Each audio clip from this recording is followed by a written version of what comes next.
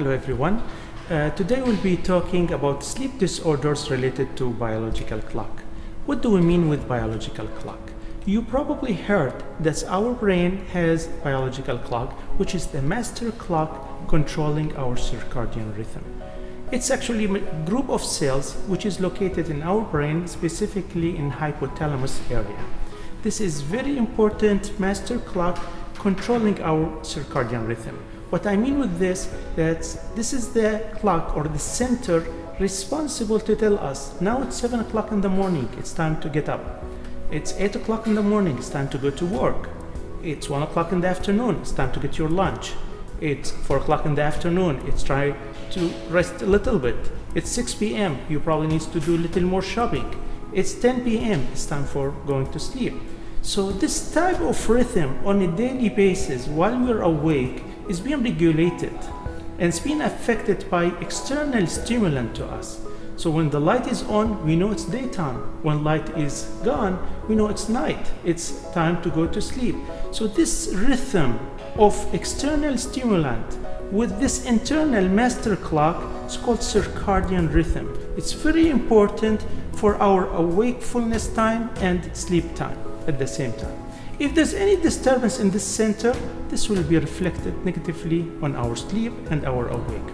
Types of those sleep disorders we're talking about, for example, delayed phase syndrome. What I mean with delayed phase syndrome, the whole biological clock being shifted. Instead of going to sleep around 11 p.m., 12 midnight, I cannot sleep until 3 o'clock in the morning. And instead of getting up around 7 to 8 o'clock in the morning, I cannot until it's 10 o'clock in the morning. So all my biological clocks being shifted, and this is called delayed phase syndrome. One way we can help to correct this one is exposing our eyes to the light, the regular lights in general. This will be very helpful to shift this back to the normal rhythm. The other types of disorders is early phase syndromes. We see this in elderly usually. It's around 8 o'clock, 9 o'clock p.m. and the person is very much sleepy. He will sleep and around 3 o'clock, 4 o'clock in the morning, he will wake up and ready to go. So this delay and advance is related to the disturbance in this circadian rhythm and can be corrected usually by eye exposure to the right light on the right time. Some other patients, they have complete disturbance, especially those shift workers. They usually, sometimes they work in daytime, sometimes they work in the afternoon, sometimes they work at night, and they will have frequent disturbance in this circadian rhythm. In addition to fatigue during daytime, even if they're not working, they cannot sleep well or the same quality of sleep if they sleep during daytime when they're working at night shift.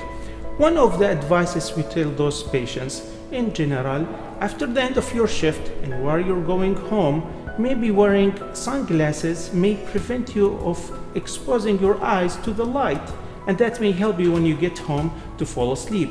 And be sure in your room to be dark enough, quiet enough, comfortable enough to get the right deep sleep. Maybe notify your family not to bother you, not to call you to your mobile, not to wake you up until you get enough hours of rest. And if you are assigned for another night shift, maybe you need to get a short nap before going, like 15-20 minutes, 2 hours before your scheduled working hours. This will be very helpful for you to rest and restore your body energy in general. Thank you for your attention.